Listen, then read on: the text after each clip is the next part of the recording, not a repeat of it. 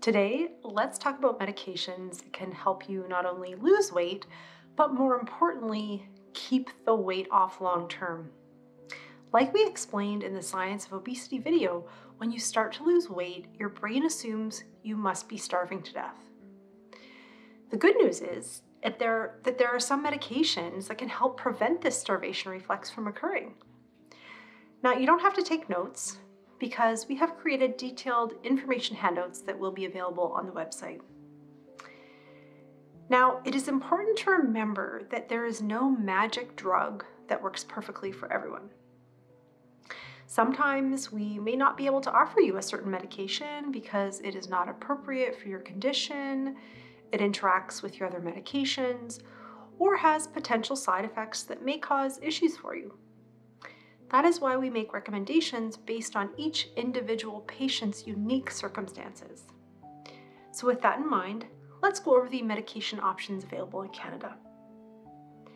The first medication we will talk about is called Sexenda. The generic name of this drug is liraglutide, and it is a GLP-1 receptor agonist. GLP-1 is a hormone that your gut produces, and this medication essentially turns up the volume on this hormone signaling. Liraglutide was originally developed to help people with diabetes regulate their blood sugar, but what it also does is slow down how quickly your stomach empties food after you eat. So you're fuller faster with less food. It also tricks your hypothalamus, the area in the brain that regulates hunger and weight, into thinking that you're not starving to death from a famine, and there's no need to store energy as adipose tissue or fat. In addition, it also helps reduce cravings. So you not only lose weight, but you maintain it. In fact, clinical studies show that on average, patients on Sexenda lose about 8% of their body weight. Sexenda is a once daily injection that you inject into your abdomen or your thigh. We start you at a low dose and we increase up each week to allow your body to get used to the medication, and this helps reduce the chance of having side effects. Because this is a gut hormone, so understandably, there are potential gastrointestinal side effects. And these include nausea, vomiting, constipation, diarrhea, burping, fullness, and abdominal pain. Less commonly, we see headache, fatigue, and dizziness. Now, I know it sounds like one of those commercials where they list 100 things that could possibly go wrong, but the good news is that really only about 1 in 3 patients on this medication experience side effects initially. And in the vast majority of cases, these side effects are transient and they resolve after a few weeks. In addition, our clinic has a lot of experience in helping patients manage side effects, and you'll be meeting with us regularly to ensure you are tolerating your medication and are also happy with it. In some cases, we may even back off on your dosing to give your body even more time to basically get used to the medication. We really take a customized, individual approach to each patient's treatment, as opposed to a blanket approach. Now, understandably, some patients have concerns about using a medication with a needle, but not to worry. We will show you how the pen works, and we can even walk you through your first injection. In fact, as you can see, the needle is teeny tiny compared to others you might have had in the past. The next medication we will discuss is called Symmegletide. This is a sister drug to liraglutide, but Symmegletide is taken once weekly as opposed to daily. Symmegletide is the generic name, and its trade names are Ozempic and Wegovy. Ozempic is the 1 milligram dose, and it is approved for diabetes management, while Wegovy is the 2.4 milligram weekly dose, which is approved by Health Canada for weight loss. The trouble is, as of June 2022, when this video was filmed, the Wegovy pen is not yet available in Canada. So often we use Ozempic as a substitute, even if you do not have diabetes. This is often referred to as off-label use, but it is essentially the exact same medication as Wegovy, which is approved for weight loss, just in different packaging and marketing. The hope is that Wegovy will be on the shelves in our pharmacies locally sometime in 2023. Symmegletide is also a GLP-1 agonist, so it works the same way as Sexenda or liraglutide, but it is much more effective. In fact, the majority of patients on Symmegletide lose 15% of their body weight, essentially double what we see in Sexenda.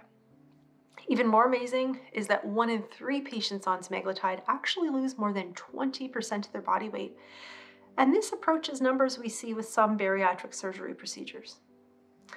In addition, a lot of patients really like the convenience of a once-weekly injection as opposed to a once-daily injection.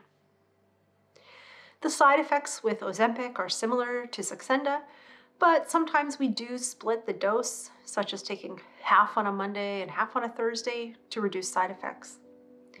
We use the same approach as Sexenda by starting at a low dose and increasing up slowly, but with Ozempic, we wait 4 weeks at each dose before we increase.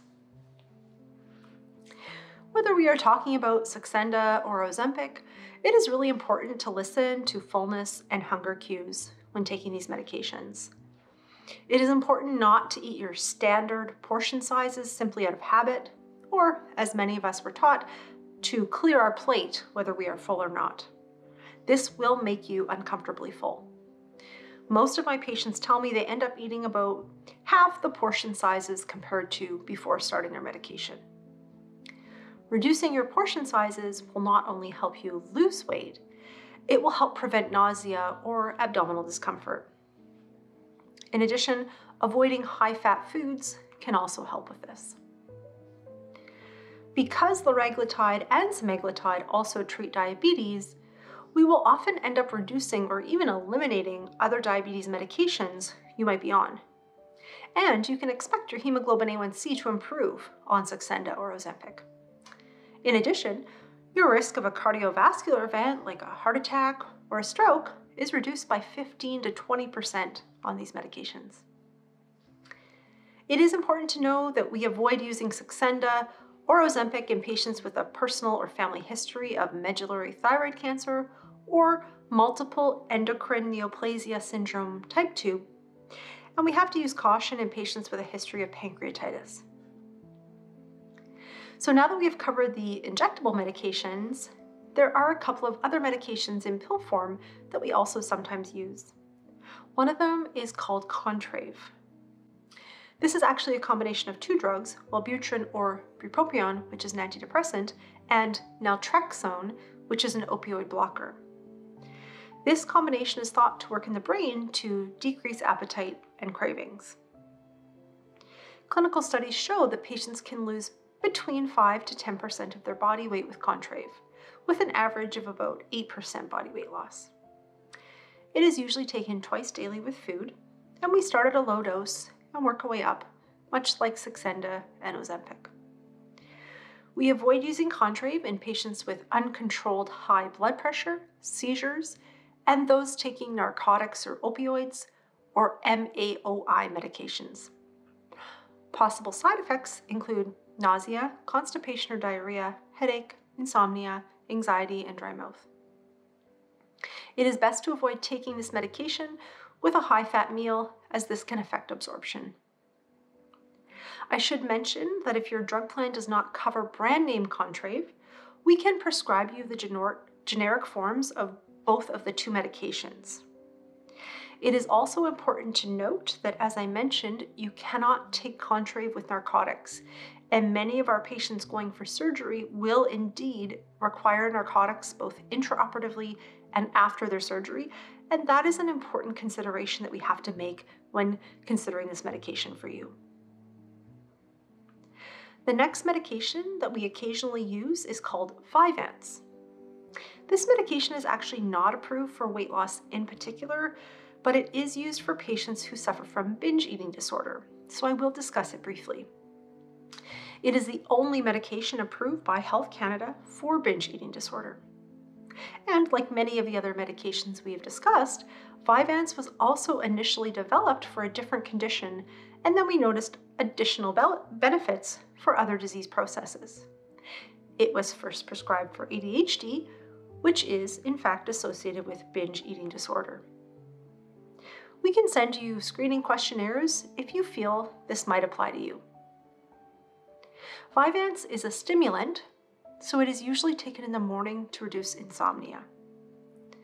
Other potential side effects include nausea, abdominal pain, constipation or diarrhea, dry mouth, anxiety, headache, increased heart rate or blood pressure, and dizziness.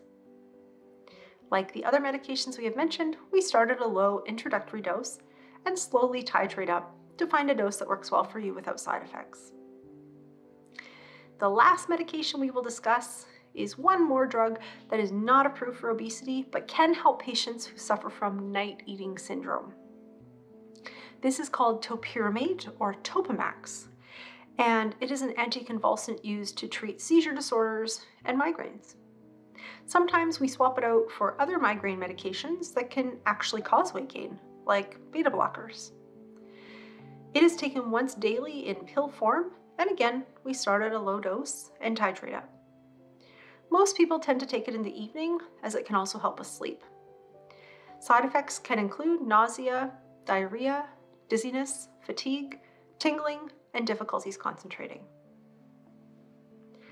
So having gone through the available medications in Canada, the great news is that clinical trials are underway and new medications are coming down the pipeline in the future, such as tirzepatide, which you may have heard of.